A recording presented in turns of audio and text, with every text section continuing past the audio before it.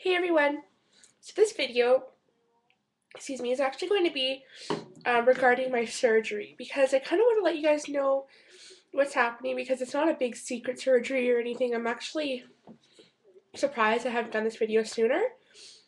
Um, but I'm having a surgery next week. Today is Sunday, April 17th, and my surgery is on Tuesday, April 26th.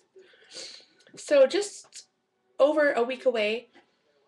And what it's for is my top jaw is underdeveloped. Yeah, so they're gonna be like cutting open, like my teeth look really yellow. I swear to God, it's just like it's the lip stick. It's weird. Yeah, anyway, they're cutting open like at my gums, like on the top, and then they're gonna be cutting my jaw in 3 places and then like expanding it with plates and screwing it all together, whatever. And it's gonna be a permanent thing. Like those screws and plates will be in there for the rest of my life. So 6 weeks for the first 6 weeks after my surgery, um, I'm gonna have like a big piece of like I forget what they called it, but this big like plate thing basically right behind my top teeth, going back, so that I can't like hit the wound or like the or anything like that, and like I cannot chew anything like actually chew like blah, blah, blah, blah, for 6 weeks at least after my surgery. Um, so I'll be like drink or not even I can't even drink out of a straw. Like I can't suck out of a straw. It has to be like I take a spoon and like drop it into my mouth and then swallow. Which is kind of crazy. A lot of people lose weight during the surgery, like after the surgery though.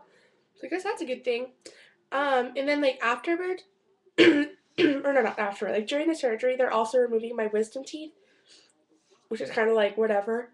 I've had a surgery like before where they cut open my gums like on these two sides and then put like clamps on my teeth because they were stuck up here. So they put like clamps on the teeth that were in here and like to pull them down. So I've had something like that before. So the wisdom teeth does not scare me. Um, but one thing that did kind of scare me a little bit was that the doctor prescribed me this really powerful painkiller.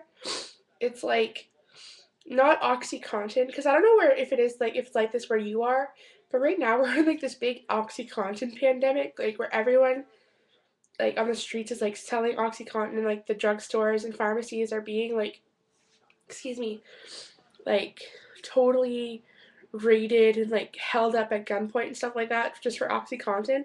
I don't have OxyContin, but I have like something that's like right near that, like it's pretty close. And like I only have 30 pills, but my mom's like telling me I'm gonna be monitoring you because I guess they're highly addictive or whatever. And I'm like, Mom, like I'm not gonna get addicted to them. Like, and if I do feel like I have to take my painkiller, I'm gonna like cut it in half and then just take half of it because like I don't want to be taking the full thing. So, but my mom's gonna be like locking up the tablets and like just leaving me like whatever I need for the day or whatever. And it's like pretty crazy.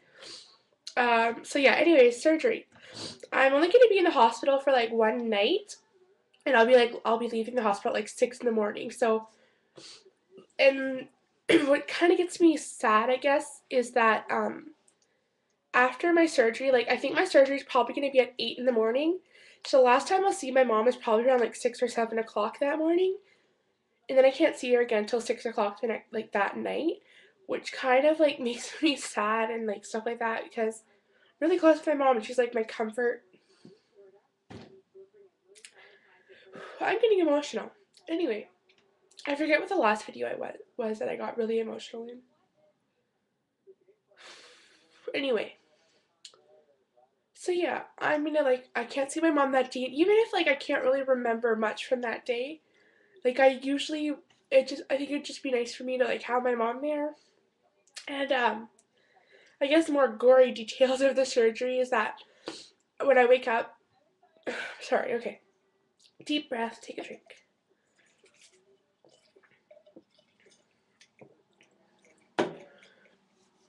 When I wake up from the surgery, I'm gonna have like a tube down my nose into my stomach, and I might have like elastics holding like my mouth together, and then I'm gonna have a catheter, which like kind of I may have a catheter. Like the doctor said maybe, I'm pretty sure about that part. I really hope not, because that would be kind of annoying, I guess. And I don't really need that. Like I can make up and I'll be able to go to the washroom. I'm usually pretty good after surgeries. Oh yeah, and the tube that's going down my stomach, or down my nose into my stomach, is because like if my mouth is like elasticed shut, whatever, like held shut with elastics, and like I have to get sick, I can't. So that tube's gonna like, oh yeah, my mouth's gonna be like draining blood down into my stomach, so that tube's gonna like suck it all out or whatever, I think. That's pretty much what I've gathered. And after surgery, they'll take the tube out like after about 2 hours if I can hold fluids down. So yeah. But yeah, I'm kind of getting really emotional and really nervous about it, as you can tell. And plus, I have like a big presentation that's due on like Tuesday, and today's Sunday, and I haven't really started the presentation yet because I'm so nervous about the surgery. I can't even think straight. Oh, I'm just really frustrated. Anyway, I'm gonna try and calm myself down quickly here. So yeah, if you happen to be saying a prayer or like anything like that, I don't want to sound like a big pity party here. That's really not why I'm here.